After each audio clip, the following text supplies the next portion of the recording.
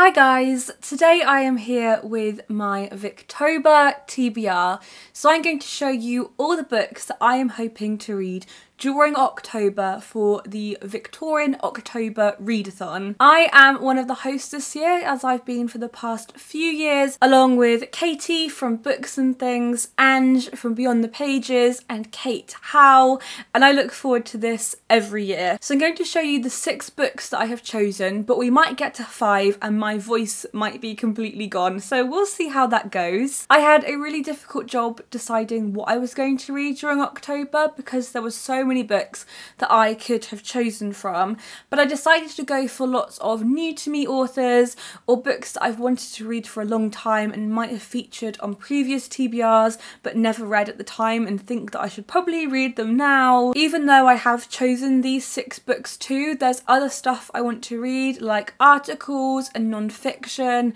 and I'll probably read some poetry in there too, so you might want to watch my vlogs throughout the month of October to see what I am reading, and this might change, so I might decide to read something else too, but we'll see. I'm hoping that I will read all of these books. So let's start by talking about Deerbrook by Harriet Martineau. I was reading about Harriet Martineau recently because she knew Charlotte Bronte around the 1850s, and I was reading Elizabeth Gaskell's The Life of Charlotte Bronte, which is a biography of Charlotte by Elizabeth Gaskell, and so there was quite a few references to Harriet Martineau, and I realised that I'd never read any of her writing before. I've wanted to read Deerbrook for a long time because it does sound like the type of Victorian novel I really love. So it was published in 1839, right at the beginning of Queen Victoria's reign, so I think that in terms of all my other reading it offers a lot of context. If I'm reading something set in the 1890s, it's going to be very different to this because a lot happened in the years that went by and that changes so much. So I thought that it would add a lot of context, but it is also about English domestic life.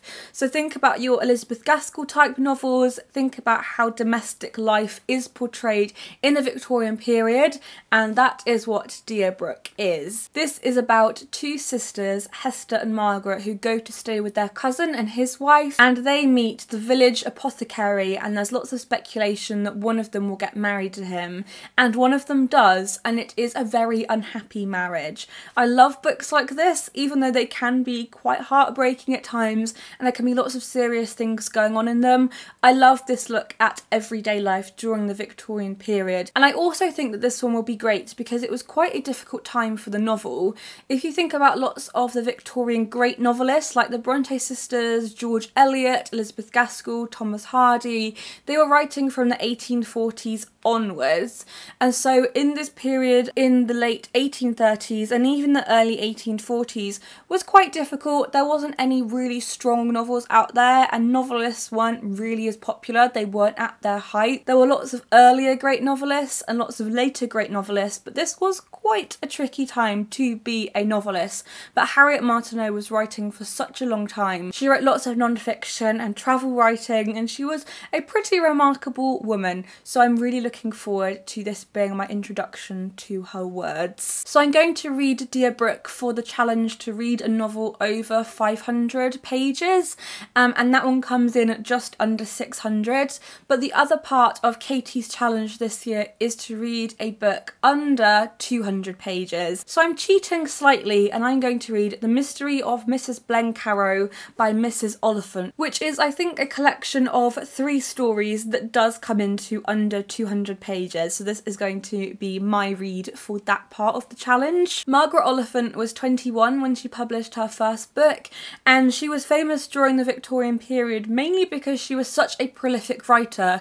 She wrote over 100 novels and used novel writing to support herself financially. She's perhaps best known for the Chronicles of Carlingford, but I'm looking forward to reading some of her shorter works and being introduced to her as a writer, because I think that if I do enjoy these, then I'll definitely try to read as many of her books as possible.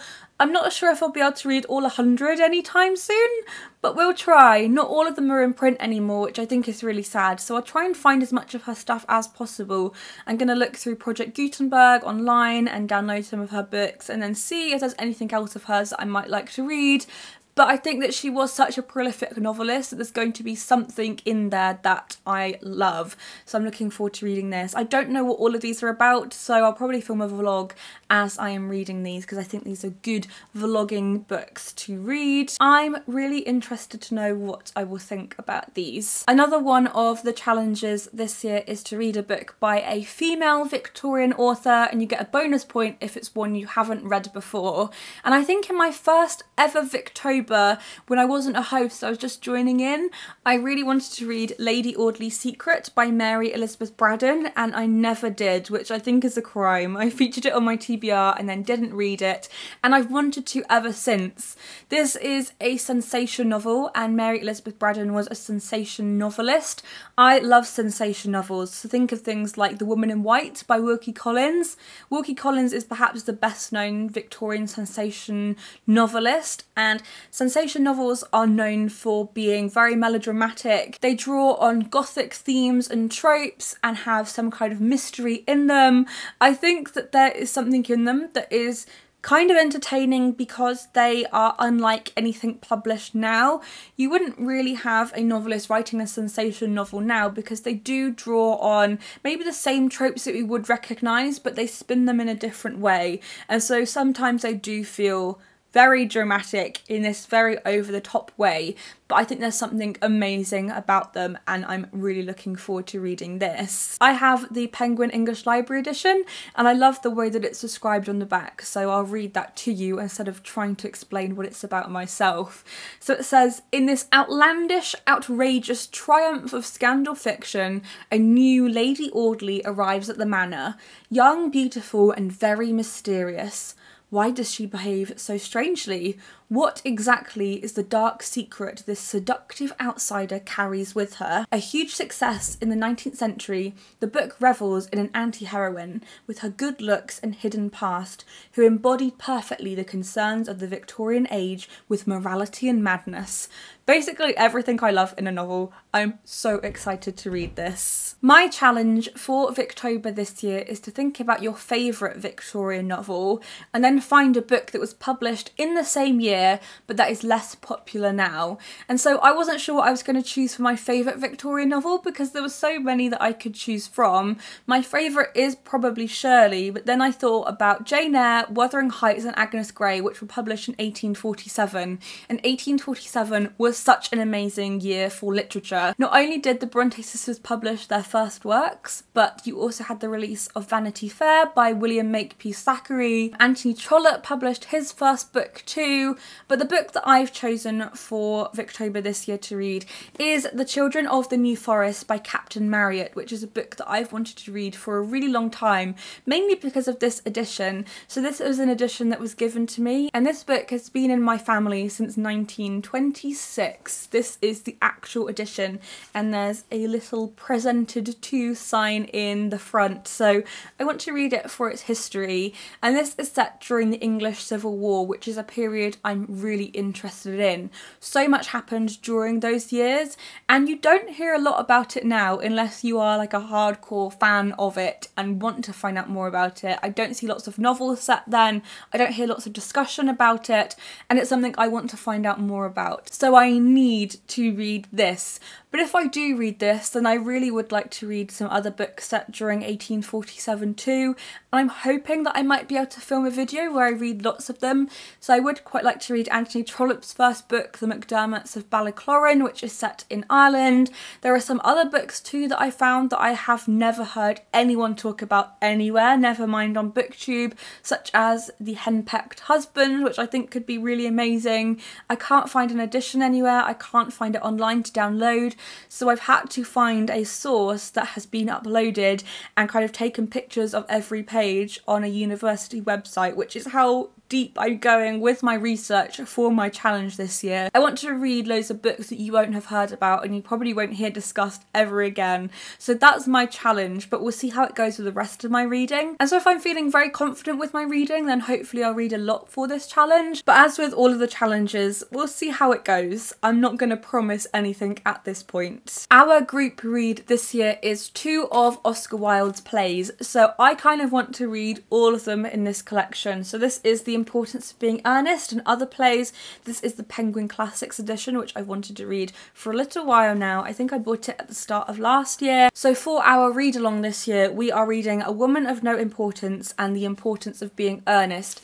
But in this collection, we also have Lady Windermere's Fan, Salome, An Ideal Husband, and A Florentine Tragedy. So I kind of want to read them all, and they are plays, so it shouldn't take me ages to read all of these. I have read Oscar Wilde's book. Why can't I remember what it's called?